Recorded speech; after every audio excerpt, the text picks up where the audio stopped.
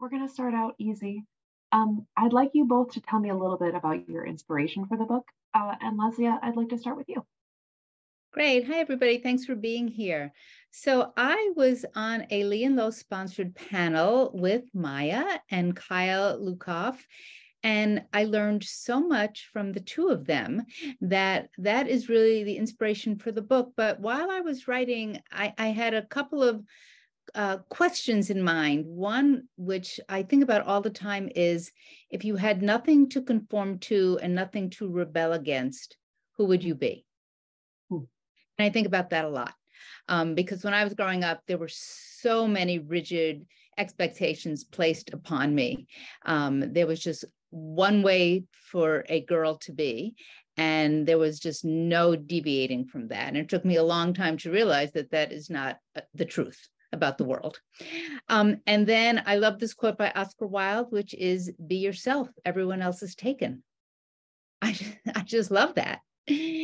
And then this is a little hokey, but I once got a card that said something like, "God created the world and looked around and decided that something was missing, and that something was you."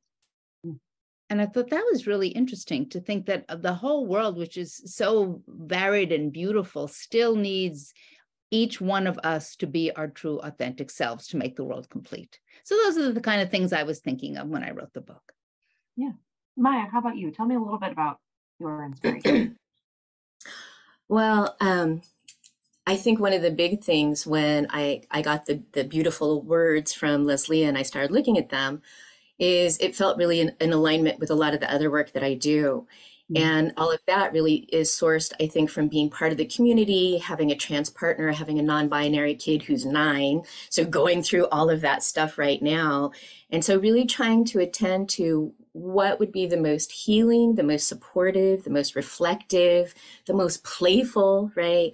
The most expansive, sort of really taking the opportunity to break down as many expectations, assumptions around, like what boys and girls are supposed to be. So I think that was it. It was just like, oh, this is this great time to just kind of, it was the first time actually with a traditional press that I ever sort of like expressed that out. And so that was nice. I have, Call Me Tree was sort of that tickling that a little bit with that.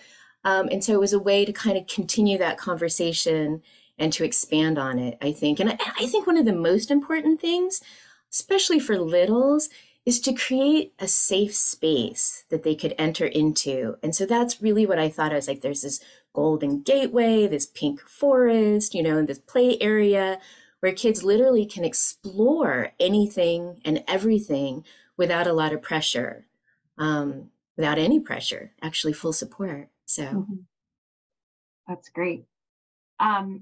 So Leslia, you've written so many books, and I'm wondering what you've noticed in the course of your time as an active writer. What has changed in the field from when you started to now? So my first book for kids was Heather Has Two Mommies, which came out in 1989. So that's a long time ago, right? More than 30 years ago. And that book was co-published. A friend and I raised the money on our own because nobody would touch a book like that back then. So obviously that has changed, right? There are many books that show two mom families, two dad families, gender creative kids, trans kids. So that's all great.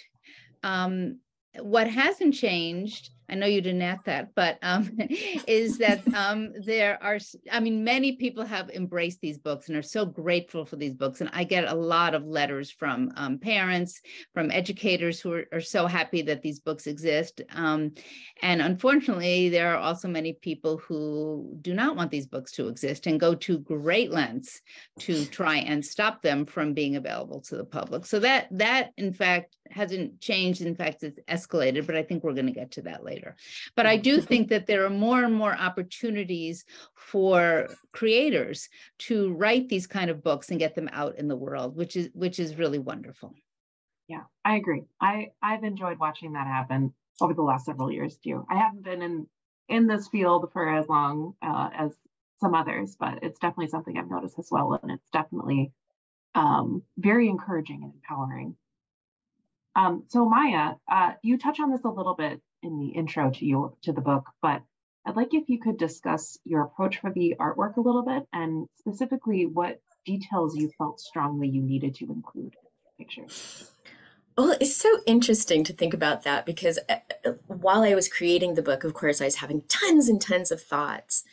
And I think one of the things, besides creating this sense of a safe space that kids could literally enter, it was also a feeling of innocence and kids being able to just, we don't get a lot of imagery, even though it's changing quite a bit right now, we don't get a lot of non-binary imagery and we don't get a lot of fluid imagery of kids.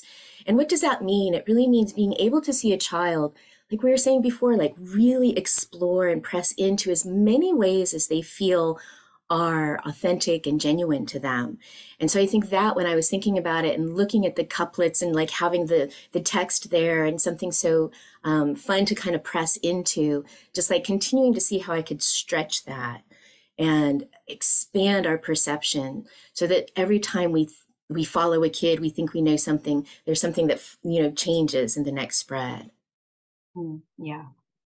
I really like how you used color in the spreads. Like there was one spread that was just like predominantly purple, and all the kids were wearing purple and the backgrounds were purple. And I really liked how you sort of made everything feel very cohesive, that sense of exploration in each scene. I found that very, very nice to read. Oh, good. My job is working. So in both the art and in the pictures, I noticed like an overabundance of playfulness and bounciness. And I would like you both to talk a little bit about why open and undirected play is so important for children, especially the typical picture book audience age. Maya, why don't we start with you? Well, I keep singing the gender song, it seems. I think there's something about having a sense of, I know we keep hearing that word safety come up quite a bit too, sort of a safe space to sort of play when we have so many gender expectations. And a lot of times, especially as educators, as parents, as caregivers, we don't even know what we're communicating. We don't know how many like little gendered things are in there. It could even be in the way that we hold our body. So much of it is nonverbal, right? And so I wanted to really provide that like, this is in all my work, that sense of exuberance of just like, I get to just like, I don't have to think about restriction right now. I can literally expand into my body, into this space, into my spirit, really into that deeper part of ourself. And so that's, I think, that playfulness for me is just like a sense of safety and like you can do anything that you hear from within. Lesléa, how about you? Tell me about play. Well, I just want to live in this book. I mean, there's there's so much fun to that. And, I don't want to come off as someone who had a terrible childhood because I did not, but I did have this childhood that was so rigid in gender expectations, to the point, not only, I was supposed to play with dolls. I hated dolls. I was supposed to read Nancy Drew. My brother read the Hardy Boys. I mean, just everything, what we read, what we wore, what we played with, and what we felt. I mean, it was okay for me to cry, but it wasn't okay for my brother to cry, right? It was okay for my brother to get angry. It wasn't okay for me to get angry. So really my purpose in creating children's literature is to allow kids to be free, to discover whoever they are, and to really not think about expectations, but just like have this sense of wonder and discovery that the whole world is open to them and they can take their place in it with joy and without feeling they're going to upset someone or disappoint someone or anger someone. They're just being themselves. It's about them. Yeah, I also think I have a 3-year-old, so I sort of watch this happen every day. But in playing, you're doing experiments and you're learning about yourself and you're learning about how you feel, and being able to do that in an unrestricted way feels very empowering to me. And in a lot of ways, I often feel like hands off as a parent, like letting her do what she needs to do and play how she wants to play. And I I keep thinking about how I'm letting her learn on her own. And that kind of autonomy for a child has to be important, even if they don't realize it yet. I mean, Leslie, you're talking about how there were so many expectations placed on you as a child. You still think about that now. And I think giving children, especially this age group, an opportunity to just take themselves where they want to go feels very important to me. And what if that time lasted your whole life? I think Wouldn't that be it does great? for some. Yeah. It did for me. That's amazing. That's something that I hadn't really thought about that. Isn't it funny how like being a parent makes you reevaluate your entire existence? Oops. So this is obviously a work of collaboration. And I'm curious, Lesléa, what is your favorite thing about Maya's artwork in the book? And Maya, I'm going to ask you vice versa in a second here. Wow, it's really hard to pick one favorite thing because there's so much in these illustrations. I love the joy, the energy, the feeling of cooperation and affection and support between the children and even the animals. I love that every time I open this book, I see something new that I didn't discover before. Just today, I realized that one of the children is wearing a top that has a dinosaur on it, and I didn't notice that before. And I've looked at this book, countless times. So there's just so much to take in and explore and delight in. So I would say what I like best about it pretty much is everything. Thank you, darling. Yeah, it's true. Now, Which is I was going to say this is a great segue because just like right off the bat, I have to say that I hate to be, old school, but I am, is that Heather Has Two Mommies like changed everything and opened up a door, I think, for all of us. And that coupled with the first book I illustrated was a book for Gloria Anzaldúa, was a Chicanx, lesbian voice showing a non-binary child. Like it literally changed me, and it changed what I thought was possible in the world, and even who I thought I could be, and what we could do in the world. And as a queer, I think that that's really rare. I mean, it's starting to be like there's more support for that now, but to just pause for a moment and just be like, to say, like, we're standing on shoulders that are Lesléa's right now. That's really keen. You good girl, you got it. And then again, I just want to say, call out again, I mentioned it in the illustrator's note, is that Lesléa's text is so solid, so strong. And that's really tricky to do. Having read a couple of children's books, like when you like pare it down to that essence and you get it to that place, and having something so strong and so powerful like that to literally play freely within was a great experience. So it was this like reverberating experience for me, where I was just like in the moment, but also in the past and the future at the same time. And so you kind of tripped me out, Lesléa, with that presence. And that was really nice because so much of creating a book in collaboration, right, it's more of a spiritual process. It's that unspoken, it's all those connections that are inside of history in our hearts. So I hope that conveys something about the experience. Can I just add one thing? So I am still continuously learning from Maya. She really helped me with some of the text. Right at kind of the 11th hour of the book, the opening was, I can be anyone I want to be. And Maya so smartly pointed out, anyone, why should the child be anyone but themselves? So we changed it to, I can do anything. I have to get the right line. So instead of I can be everything I want to be, which is so much stronger and so much more open and so much more validating. So I just want to thank Maya for pointing that out to me. Instead of I can be anyone, I can be everything. You hear that difference? It's a huge difference. And so I continue to learn, and that's why I love working in collaboration. That's lovely. So often in the kidlit world, we talk about what children take away from picture books, but so often adults are reading picture books to children.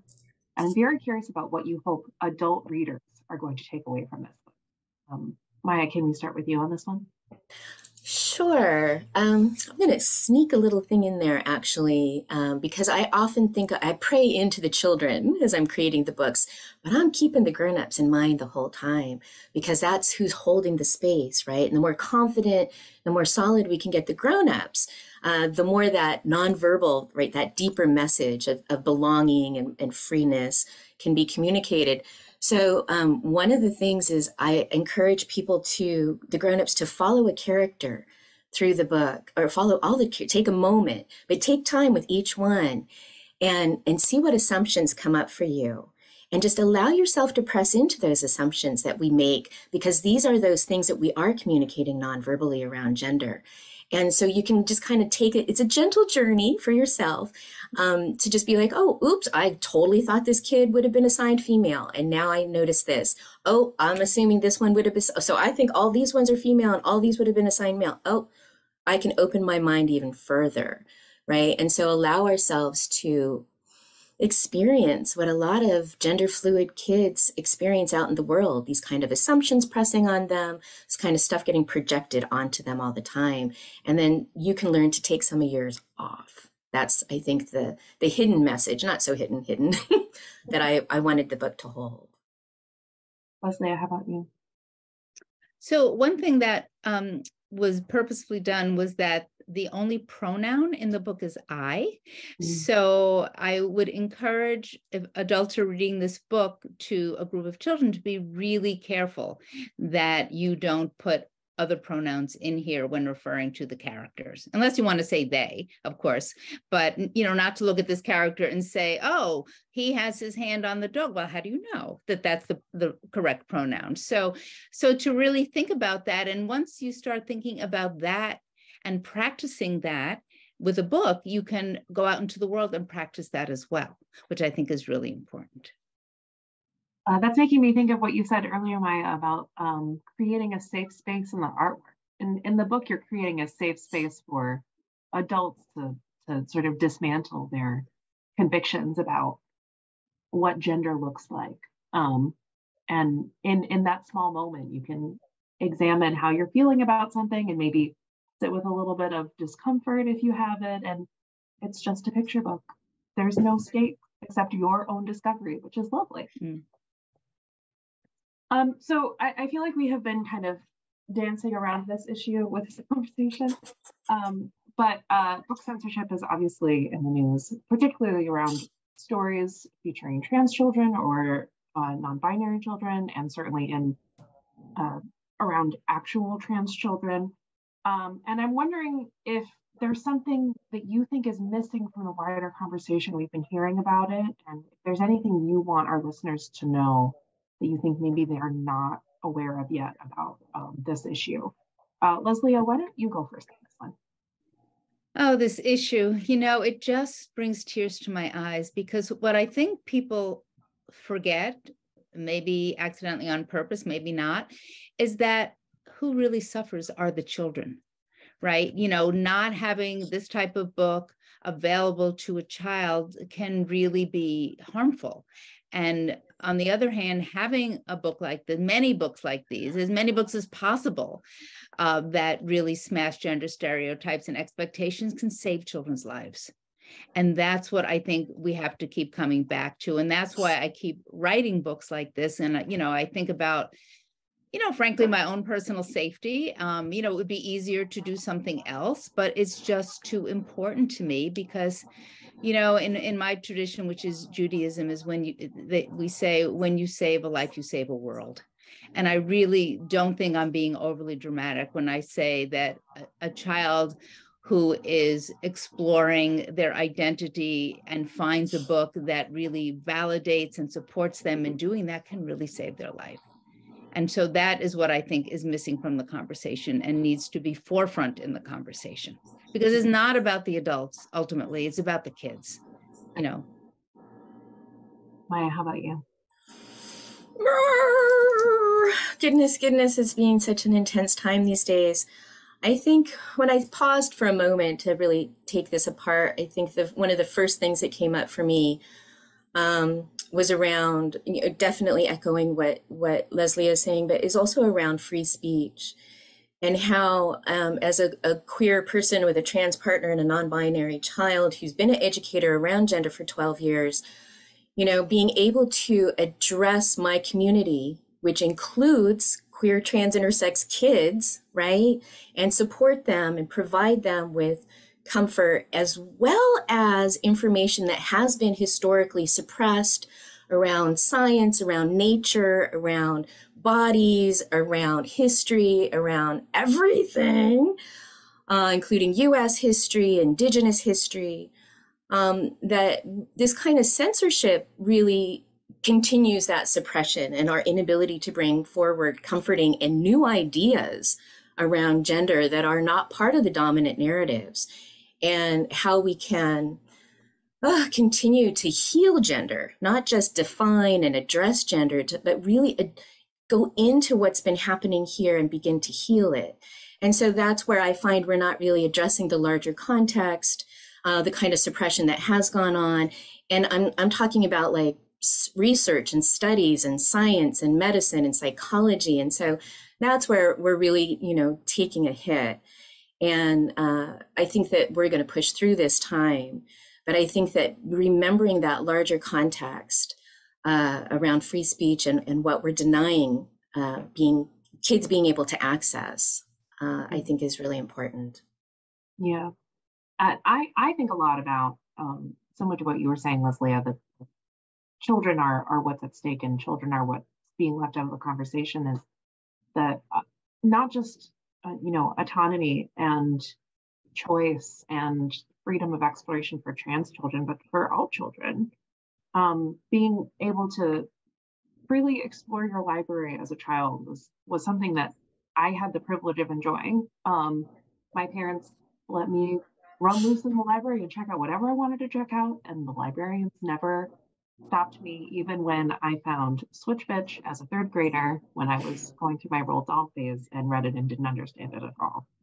And that freedom is something that is being systematically taken away from a lot of children. And I find that to be such a deep tragedy, because that's how you learn, is by exploring, and they're squaring off the corners of where you're allowed to explore. And I also hope that we will power through this time. And I'm curious if you are holding on to anything in particular that's helping you feel involved or engaged or hopeful about how we move through this time and these conversations and the legislation that's happening.